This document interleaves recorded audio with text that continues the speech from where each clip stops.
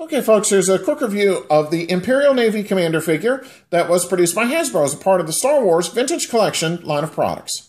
I picked this up at Target for $9.99. Now, this is a character that was a part of the original 12 figures of the Kenner Star Wars figure line. Back in those days, he was known as Death Squad Commander.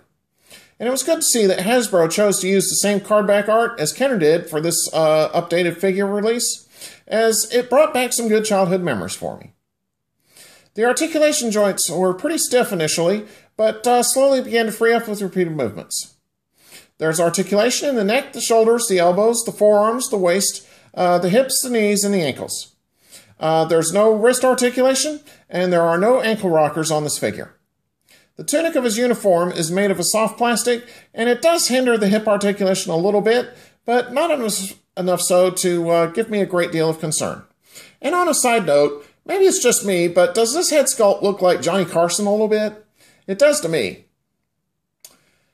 Anyway, paint apps were nicely done on the figure with no appreciable errors to speak of. So let me pause here, zoom in, and I'll give you a closer look as to what the Imperial Navy Commander looks like.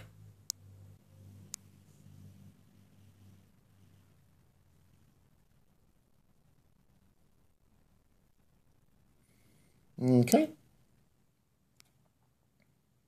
The Imperial Navy Commander came with 2 accessories, so let me pan down real quick and I'll show you what they look like.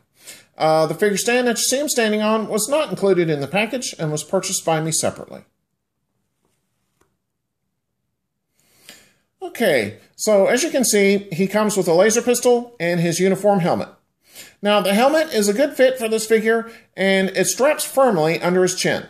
However, the laser pistol is a bit of a loose fit in either hand, so I would advise keeping the small transparent rubber band that's included in the packaging to give the pistol a better fit in his hands.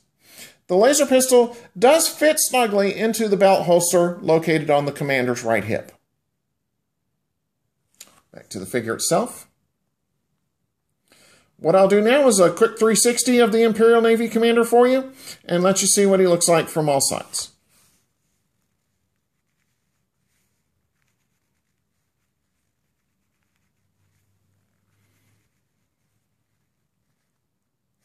Okay. So overall, I'd have to say that this figure is a nice update, and it should make for a great army builder.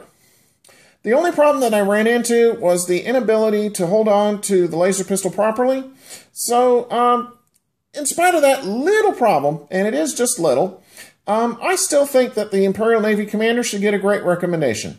This is a great army builder for your Star Wars Imperial forces, so if you see him in stores, pick him up. Okay, so on that note, take care and stay tuned for my next review. Have a good one.